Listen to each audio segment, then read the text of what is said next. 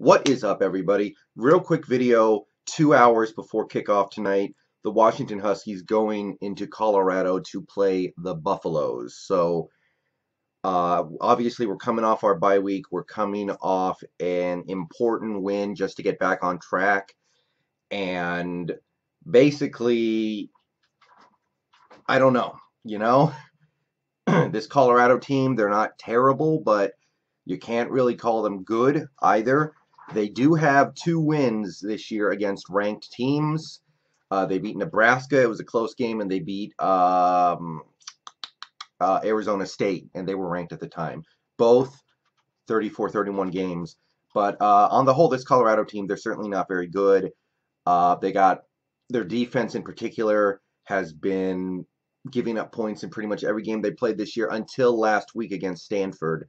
But 31 against UCLA, 35 against USC, 41, 45 against the Cougars and the Ducks, 35 against the Wildcats, and the Sun Devils 31. So you look at it, this defense that we're playing, it's not very good, and their offense has been one of the worst in the country, actually, I think, in terms of points scored. If you look at this team, you know, you would look at their offense and say they got a very mediocre passing game, they got a very lackluster running game, and you put all that together and you can't really say anything special about them. They're not a terrible team, but they don't seem to do one thing particularly well. So I do expect the Huskies to go into Colorado tonight and win. Probably semi-convincingly, probably in a way that leaves little doubt about who the better team is by the end, but that's just this game, guys. Like, it's tough to care. It's tough to know what I even want.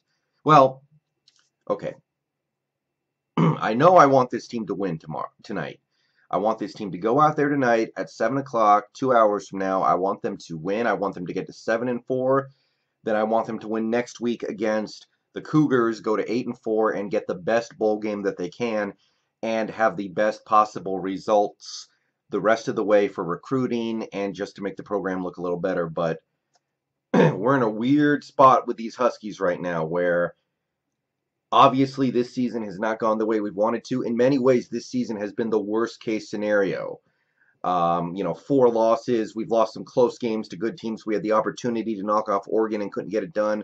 Had the opportunity to knock off Utah and couldn't get it done. And those 2 teams are the class of the conference. So if we had found a way to win those 2 games, we would be in the race for the Pac-12 title. And the fact that we played competitively in those games shows you that there is some talent on this team. There is some good stuff here. The fact that we couldn't get it done in those games, plus the other 2 games we lost, which were just bad losses, tells you this team just isn't that good. Even if we had won those 2 games, this team would not be the great team that the standard, the standard needs to be very high for this school right now. But not just about this year. Like, I want the best results possible for this year, but what do I even want next year, right? Because, look, the last 6 quarters for Jacob Eason have been trash. He was trash last week. He was trash in the second half against Utah. And the way he looked last week was so bad, I started to question him. And I've been in his corner all year long. And I've read some stuff. I've gotten some comments from Husky fans and people in the know, and they say, this Jacob Eason guy, he's got all the talent, but he doesn't really like football that much. He doesn't study film. He's not somebody who's going to work really hard to make his game better. He's just a really talented dude who doesn't really like football that much. He like Greg Oden. Greg Oden didn't really like basketball that much. It looks like it might be one of those things. So I don't like that. And it's got me thinking, like, all year long I've said, especially when the season turned bad, I said to myself, well, hopefully we get Eason back next year and we have better receivers, we have a better defense and this and that. And then we can really make a run at things in this conference and maybe even nationally. But after hearing that, I'm like, do I even want that? And then I think, wait, Eason's been great most of the season. Really, the last 6 quarters are the only times this year where he's been bad. So then I'm like, yeah, hell yeah, I want that. But then I don't know. It's tough, man. It's tough because I know that this offensive line has been good but not great this year. I know that these receivers are very, very lackluster. I know the defense has been certainly not great. I don't know if they're terrible, but they haven't been great this year. And I'm just like, of course we're not going to be a very good team, no matter how good the quarterback is, because of all the other problems we have on this roster. But then I'm just looking at it and I think, do I really want a quarterback back for one more year when there's extensive evidence that says he's not the biggest fan in the world of football? Do I want a dude who doesn't seem to study film, a dude who doesn't seem to have much passion for this game? I don't know. I don't know.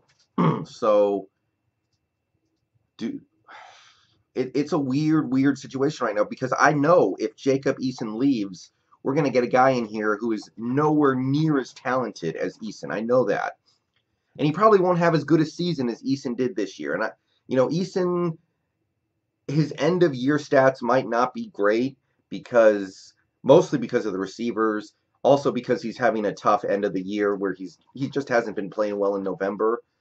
But it's a weird spot. I don't know what I want. I don't know what's going to be best for this team.